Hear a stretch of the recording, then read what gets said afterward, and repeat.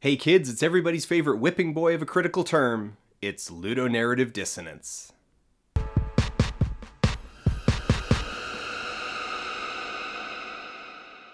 Off the top here, this is ultimately going to be a defense of ludonarrative dissonance as a critical concept, as a tool for descriptive criticism. But first, a bit of backstory.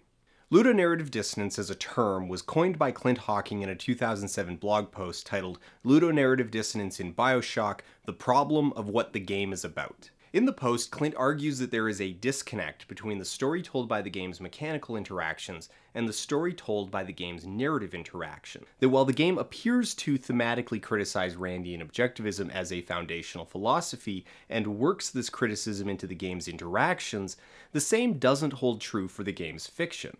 Quote, "Yet in the game's fiction, on the other hand, I do not have that freedom to choose between helping Atlas or not. Under the ludic contract, if I accept to and adopt an objectivist approach, I can harvest little sisters. If I reject that approach, I can rescue them. Under the story, if I reject an objectivist approach, I can help Atlas and oppose Ryan, and if I choose to adopt an objectivist approach, well, too bad. I can stop playing the game, but that's about it." This idea of pointing out when a game's mechanics are being dissonant with a game's fiction enjoyed a brief period where it was all the rage, the hot new thing to point to in games, and subsequent to that, it also saw a pushback and reevaluation of its value as a concept. On his series Errant Signal, Chris Franklin, aka Campster, described it this way in his 2015 video, The Debate That Never Took Place. Like, story and play both exist in service to the overall work, not as two forces in conflict with one another. So why do we frame them that way? It'd be like going to the movies and then afterwards talking with friends about how the film worked as a story, and then talking about how the film worked as an example of cinematography, but never at the same time.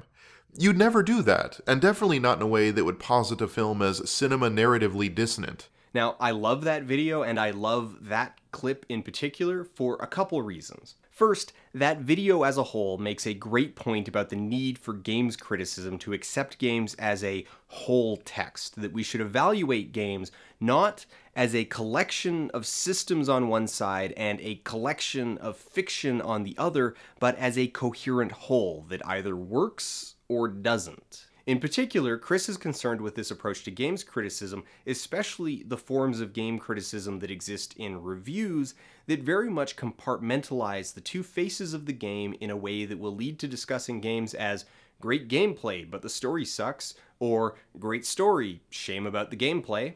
And on this front, I should say, yes, I agree. We should, as a baseline, treat games as a whole text. If the story is bad and doesn't set up coherent themes, or if it is ugly, dehumanizing, and insulting, then that should count as a mark against the game, no matter how fun it is to bend bullets. However, in calling for that sort of holistic approach, critics have inadvertently tossed the baby out with the bathwater, which brings me to the second thing that I love about that previous clip.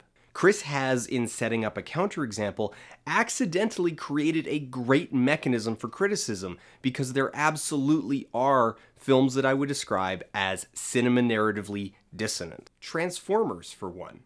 By the text of the script for the two films that she is in, the character of Michaela Baines is smart, funny, talented, driven, hardworking, quick-thinking, courageous, and mature. She is an active agent in the plot, she comes up with plans, and her personal arc meshes with the rest of the film. The simple fact that she is a mechanic gives her more thematic connection to the Transformers than anything going on with Sam. However, the camera treats Michaela as a piece of meat. People perceive her as being superfluous eye candy, as nagging, as irrational, because that is how she is consistently framed. The cinematography is not, strictly speaking, bad. It is, in its own sphere, competent and well executed. Michaela's writing simultaneously is not bad, but they are not in agreement with each other. There is cinema narrative dissonance there. The story told by the camera does not agree with the one being told by the script.